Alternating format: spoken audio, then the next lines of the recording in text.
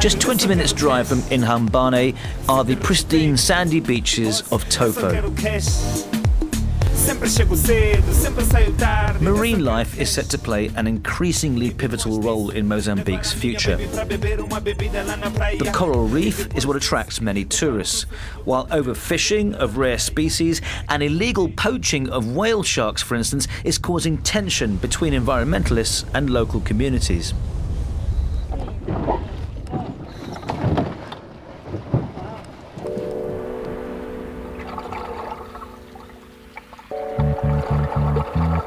This is Mozambique's first homegrown diving instructor.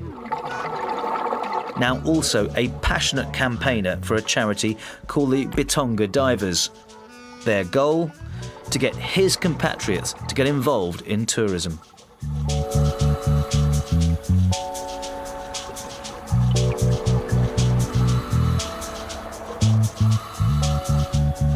And Kudzi is Mozambique's first qualified female diving instructor and inevitably a role model.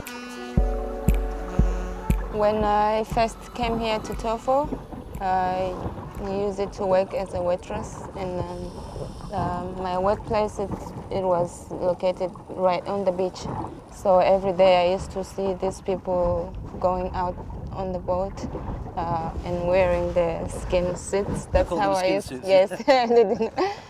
So I was like, wow, that's awesome. I'd like to do that. It took a year to pass the dive master course, during which time Kudzi worked unpaid from 7 AM to 6 in the evening at the diving equipment shop, although she did get funding to pay for the training.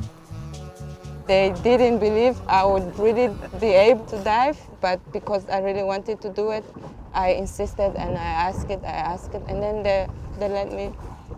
They told me, we let you try and then we see how it goes. And I feel so lucky to have this opportunity to do this course and to become a dive instructor.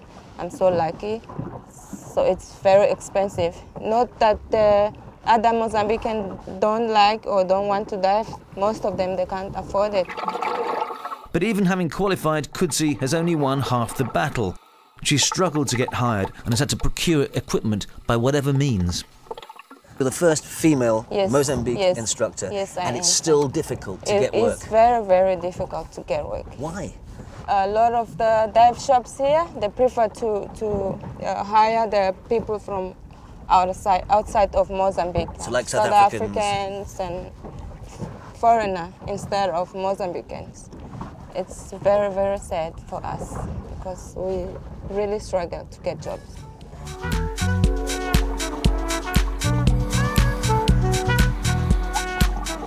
The Bitonga divers are on a mission to also teach the value of conservation and tourism, and not the destruction of endangered marine species. There is, though, considerable evidence of shark and manta ray hunting.